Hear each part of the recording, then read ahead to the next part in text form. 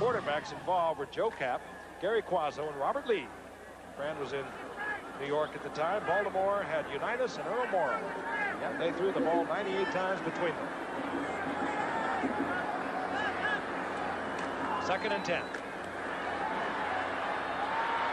Ferragamo waited, and finally delivered. It was good coverage by Ronnie Lott on Willie Miller. I don't blame Miller for that one at all.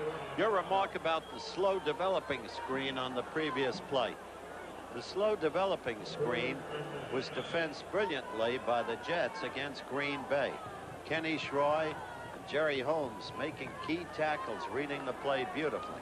It's the other screen, the not slow developing screen, that Green Bay uses so effectively.